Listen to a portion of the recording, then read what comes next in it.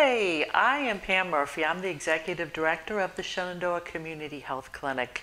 We are so honored to be working alongside school personnel with helping all the kids in Shenandoah County, and it has been a real pleasure to do so. A couple years ago, when the school administrators first came to us and told us there were mental health issues with so many students in the schools, we just had no idea what that would look like in the volume that we were talking about.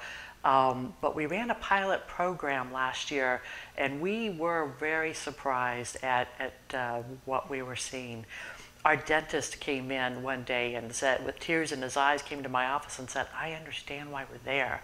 I know why we're there." And he talked about two little girls who really missed their mama, who, she was in prison, and he was just trying to figure out who was going to sign off on their consent forms to get more care. Our medical practitioner came in and talked about seeing two children in the same day that she screened for mental health, depression, suicidality, that they were suicidal.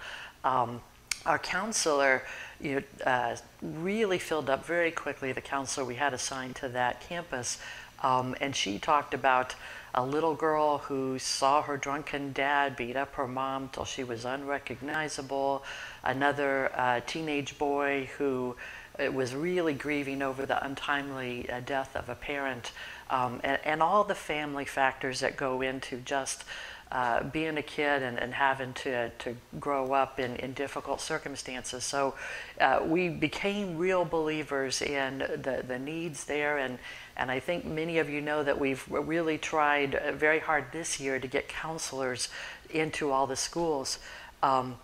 We're so thrilled that you are doing the United Way campaign, because we know that those monies can go a long way to help many different agencies. We would love to have your support if you don't already have a favorite charity to help us with some of these programs that we're bringing into the schools. One of the things that we see, if you could designate funds, and you are allowed to do that, if you designated funds to the Community Health Clinic, Shenandoah Community Health Clinic, that gives us more flexibility than anything else. One of the things that we're seeing this year that there's always surprises. Month to month, we find new things that we didn't realize would happen, such as our counselor in the Strasburg schools is asking our main site and clinic, clinic site in Woodstock, to stay open a little later on some nights because she needs to meet with families, and the families can only meet at night. The Woodstock schools were very concerned that one full-time counselor is not going to be enough for them because they're just a bigger campus with more students.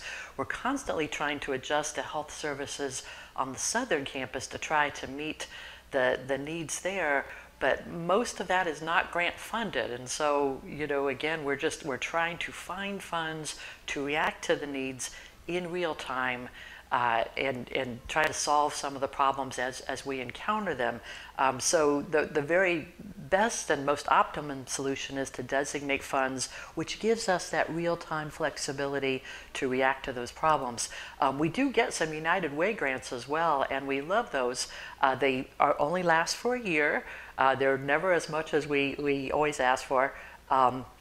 And we are committed for a year to spend the monies from those grants on exactly what we've asked for, which is great. But some of these things that we're finding, like I said, month to month, nobody's covering through any kind of grant fund. So just putting in a plug for those designated funds as you're thinking about how to contribute to United Way. It is a great organization. It helps a lot of nonprofits in the community, and we're happy to be a part of their network of nonprofits. Thank you very much for all you do.